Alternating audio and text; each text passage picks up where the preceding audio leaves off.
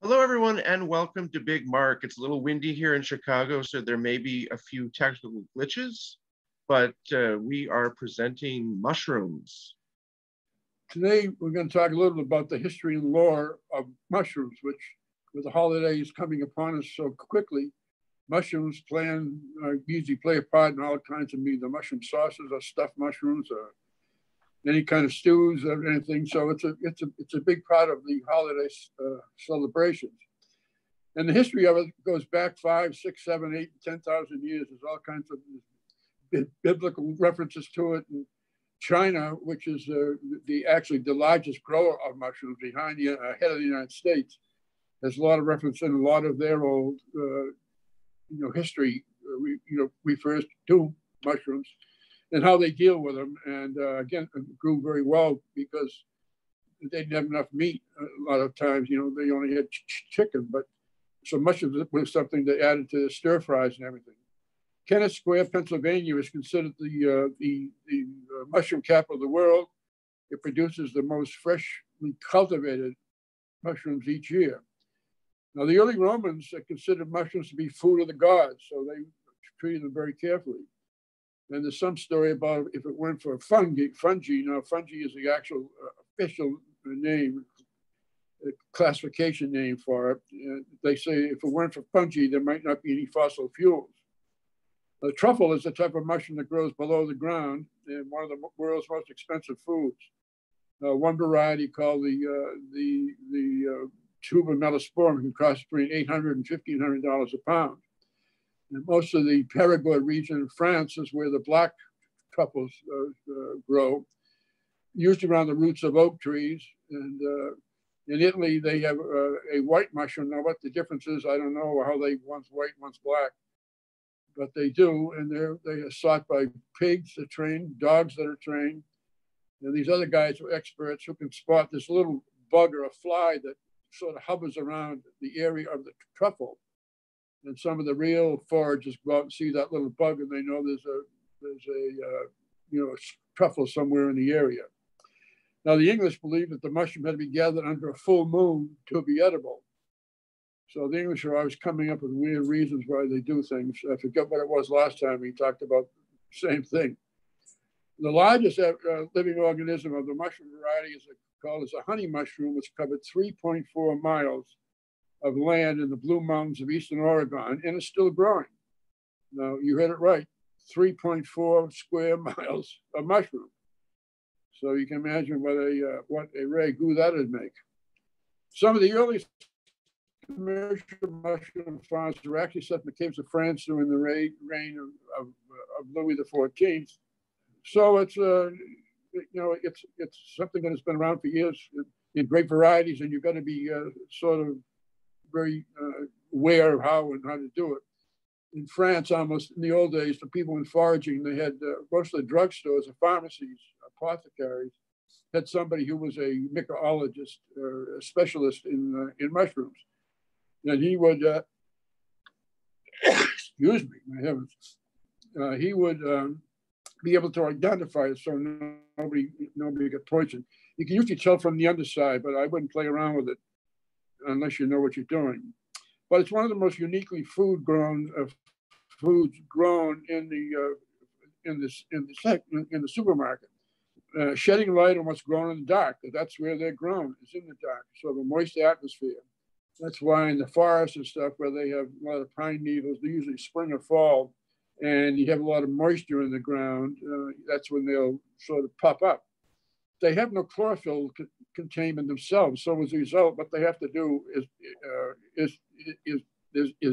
they can't use photosynthesis, which is what all other green plants do. You don't need trees or anything else. So they now they're grown in organic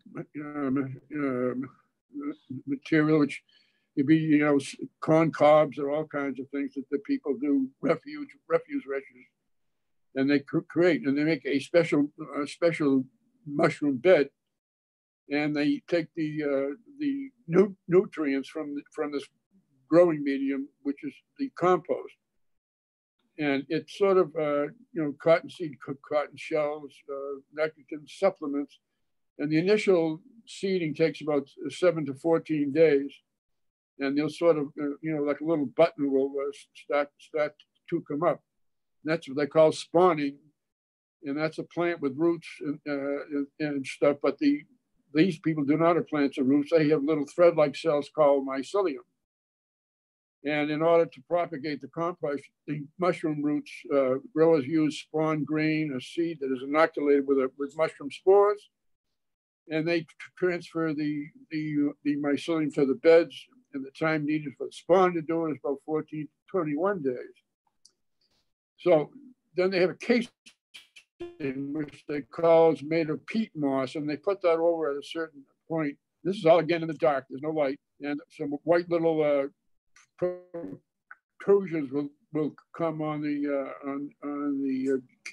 top of the bed, and push with like little small buttons, and then they call those pins. And they grow into larger and eventually into larger mushrooms, and depending on the sizes when you decide to pick them. That's about 18 to 21 days. So they're harvested through the 16 to 35 day cycle. It takes about 15 weeks to complete the growing. And they're set out and refrigerated, and that's it lasts sometimes the whole trip to market from the beginning. It takes about 4 months, and when they're through with it, in a special room that each group or each section time period is, they go in and they totally sterilize the whole room, clean it out, blow it out, and then start all over again. So that's the history from the lore of mushrooms. And as I say, next time I'm going to get into all the different kinds. Whether I talk about seeps, all the money, oyster mushrooms, and enoki. There's all different kinds of mushrooms, and we'll go into some of those. So try your mushrooms again. We remember a long time we talked about this. You buy them in cellophane packages in your refrigerator. You don't open the cellophane up. The best way to keep the mushrooms is if you have a little bit of a brown paper bag. They put them in, take them out of the box you bought them in, put them in a brown paper bag, and they'll last much longer because they have air in there. They're almost like a breathing entity on their own. So you don't want to smother them, which you'll do if you don't take the plastic out. So go ahead, march to the mushroom beat next couple of weeks.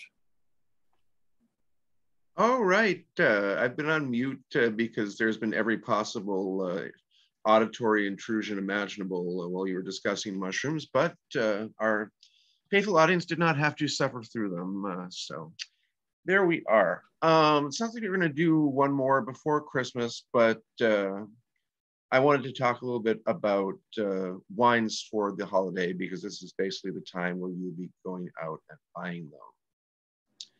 We are going to be enjoying this bottle of Chateau Gaby 2014, which my cousin Tommy makes in Bordeaux, or his winemaker does. And we are lucky enough to have a few bottles of it. So that will be our wine, and our entree is as yet undetermined, although I think we're going to start the day with some smoked sturgeon, which they have at a nice price at Whole Foods right now, and I love sturgeon.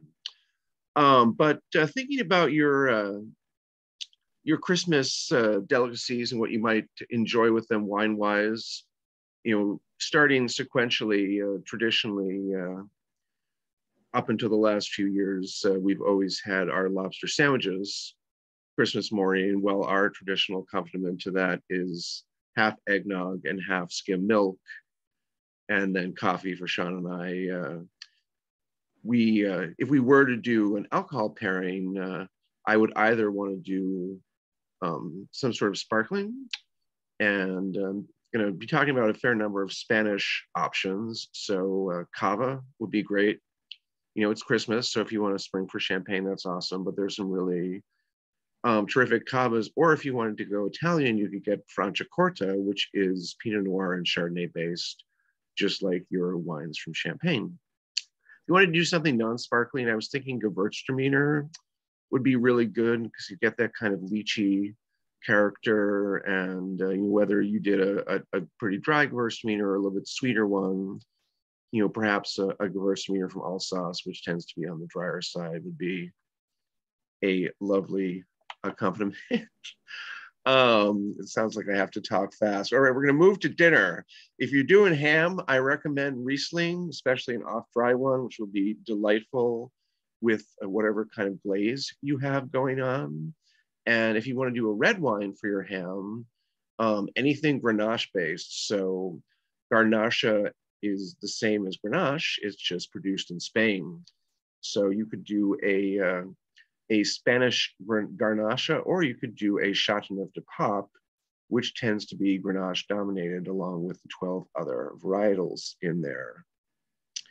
And if you wanted to do something a little bit richer, like filet, any kind of rich red meat, you can still stay within the Spanish rubric because, of course, Rioja. And if you're having something with a char on it, you're going to probably want a a Reserva, not the youngest Rioja, because it hasn't had time to develop some tannins. But a Rioja with some age on it is great with anything that you would grill in the red meat category. And depending on your predilections, Christmas is a fun time to maybe bust out that bottle of sweet wine that wouldn't necessarily usually be your go-to. But if you get a half bottle of, it's probably one of the, Chateau de Cam not included, that's extraordinarily expensive, even with a half bottle. But there's some French dessert wines that are really respected that are not super expensive. Or you could go the Moscato route, which is always refreshing. So we're gonna probably have some of that Bordeaux on Christmas, but we also have discovered, the world has discovered this before as the project started in 2015, one of our favorite breweries, Three Floyds in Indiana, did a collaboration with a Danish brewer to open up a brew pub in Copenhagen.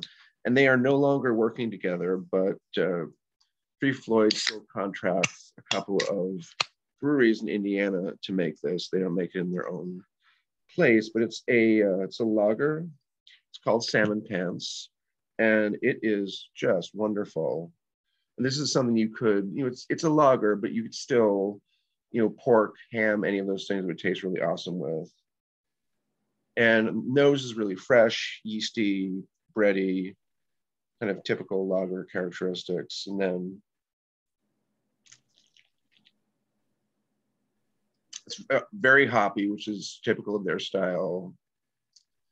But there's no fruit additives, but you're getting kind of like a little nectarine, tangerine thing going on there alongside the breadiness and some, let's say some herbal notes here. If you think about the sort of hard scrabble herbs that grow in Chateauneuf de Pape, which I was thinking about today, probably very few other people were. The garrigue, it almost has that quality, even though it's made in this country. So that's an alternative choice for your Christmas feast. There are a few that in there, but I think you were still able to talk a little bit about mushrooms and Christmas wine and beer selections. Thank you so much for tuning in to Cooking with Big Mark.